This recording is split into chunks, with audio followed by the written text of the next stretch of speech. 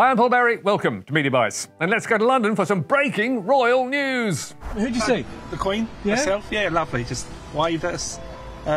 Andrew as well. Yeah. Prince Andrew, Harry. Seen Harry? Another one saw Diana in a convertible. And she waved at me at the lights by Paddington on Bishopsbridge Road.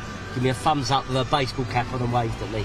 Cabbies who once saw royalty. I've heard they've got a TV series planned. And if that doesn't excite you, how about this from the Today Show, live from London?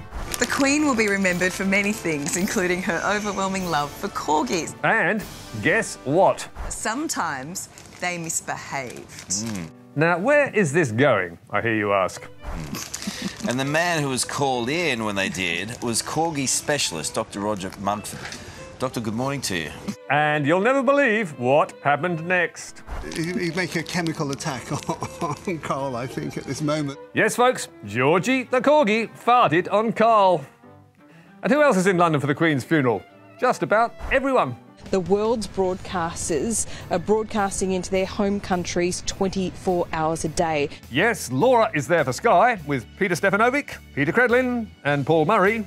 Nine's Carl and Ali are joined by half a dozen journalists plus producers, while Nat and Koshi are in London with Seven's Top Gun reporters, or as Angela Cox dubbed it, the best royal team on television. While 10's team includes several news reporters, along with Lisa Wilkinson, Jennifer Kite, Angela Bishop and Sandra Sully. Rest in peace, QE2. I love you. And what about the ABC, I hear you ask? I'm Michael Rowland in London. The ABC's not light on either, with 14 news reporters and a radio team of 6. And all over London, they're quizzing people waiting in line to pay their respects to Her Majesty. And the people from Australia, they asked us, another news crew, do we need anything? French TV crew, do we need anything? Everybody's just been incredibly kind and generous. Thank you very much, Anne, and all the best. Enjoy your dinner. Oh, thank you so much. I think it's some kind of noodle. Definitely noodles. And how's the new king going? Having a spot of bother with the pen. We've got a hint. Oh, look, it's going everywhere. Hang on. So nobody got it wrong. Where is that? No, look, it's everywhere. Oh, there it is. Bloody thing. Everyone's stinking. Can't see the Queen doing that. But when he was a prince, Charles was not so popular. Pompous, privileged peanuts. That man will be our next head of state. Yeah.